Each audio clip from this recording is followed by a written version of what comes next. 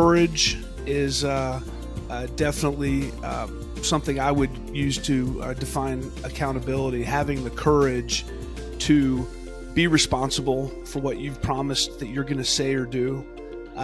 Making sure you hold others to be responsible for what they've said they're going to say or do. And sometimes it's making sure that you are taking responsibility for what your organization has promised to your customers. So, holding yourself accountable, or a company can hold itself accountable to make sure it follows through on the values or the promise it's made to its clients or customers. So a lot of this goes back to, responsibility and follow through. And then when you start talking about that, you start getting into these ideas of integrity, trust, credibility. So these are all connected, but it's such a basic building block, I think, of everything in life, whether it's relationships with, in a marriage, with your kids, your family, your friends, or in a professional sense. But responsibility and courage for me come up as two big words I think about.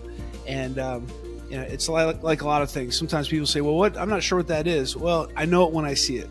And I've worked for leaders and organizations that have had high accountability. And it's a lot clearer to me that you're walking the walk. You're going to do what you say you're going to do.